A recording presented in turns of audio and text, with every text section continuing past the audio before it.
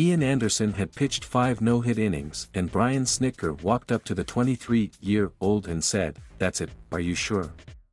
"Are you sure?" the rookie right-hander asked. "I'm going with my gut right here," the manager said. On a night that showed how much baseball has evolved in the analytics age, Anderson and the Braves bullpen took a no-hit bid into the 8th inning. Austin Riley and Travis d'Arnaud drove in runs and Atlanta beat the Houston Astros 2-0 on Friday to grab a 2-1 World Series lead. Pinch hitter Aledmys Diaz blooped a single leading off the 8th against Tyler Matzek that dropped in front of Eddie Rosario, just 232 feet from home plate, for Houston's first hit as the left fielder pulled up to avoid colliding with shortstop Dansby Swanson. Alex Bregman grounded a single through the wide-open right side of a shifted infield leading off the 9th against Will Smith, who remained perfect in 5 save chances this postseason.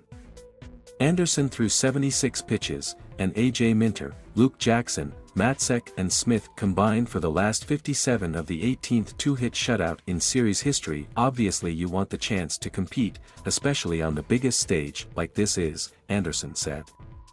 "But, yeah, I knew he wasn't going to budge." Snitker didn't consider giving Anderson a chance to join the Yankees' Don Larson, whose perfect game in 1956 is the only series no-hitter. "He wasn't going to pitch a 9-inning no-hitter," Snitker said.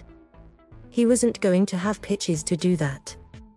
Anderson struck out 4 and walked 3, throwing just 39 of 76 pitches for strikes. He was effectively wild, Astros manager Dusty Baker said. "Our guys never could zero in on the strikes."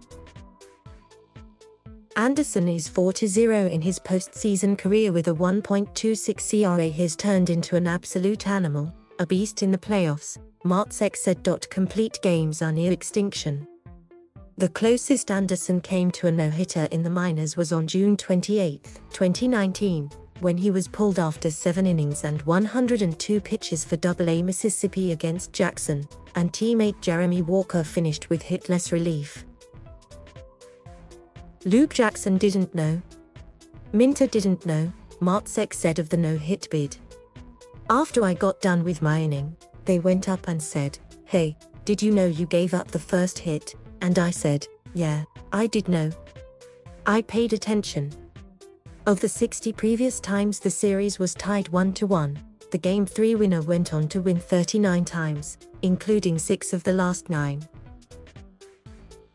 Riley hit an RBI double in the 3rd on a cutter from rookie Luis Garcia after Freddie Freeman singled, and d'Arnaud added his 2nd series homer in the 8th, a 437-foot drive off Kendall Graveman that was d'Arnaud's first long ball at home since September 2020. Atlanta, which stranded 9 runners, improved to 6-0 this postseason at Truist Park, which opened in 2017 and where it has won 11 of its last 12 games.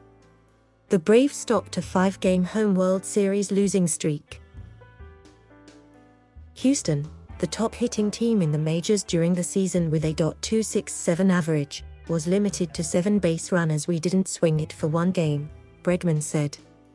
"I think we flush it and move on to the next day and have a short memory." Diaz's hit ended the longest no-hit bid in the series since Game 2 in 1967. Boston ace Jim Lonborg pitched a 1-hitter and allowed a 2-out double in the 8th to St. Louis Julian Javier.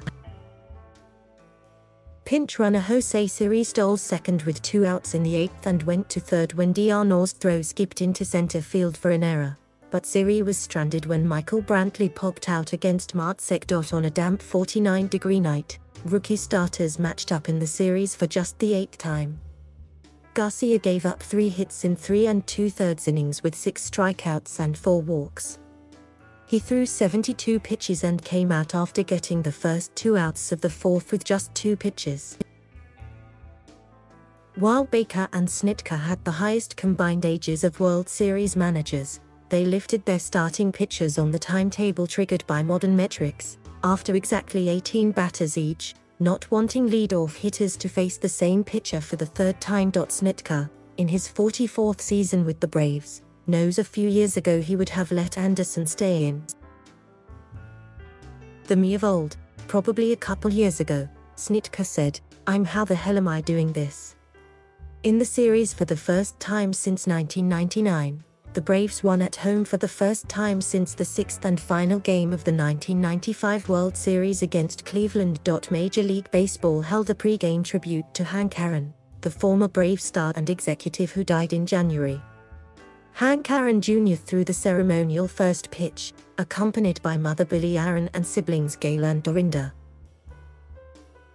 Baker had hitting coach Troy Snitker go to the plate to exchange lineup cards with his dad, the Braves manager. Zach Greinke will start Game 4 on Saturday night for Houston, while the Braves go with the first of consecutive bullpen games in response to losing Game 1 starter Charlie Morton to a broken leg. Night shift's ready, Snitker said. Thank you for watching. Please subscribe.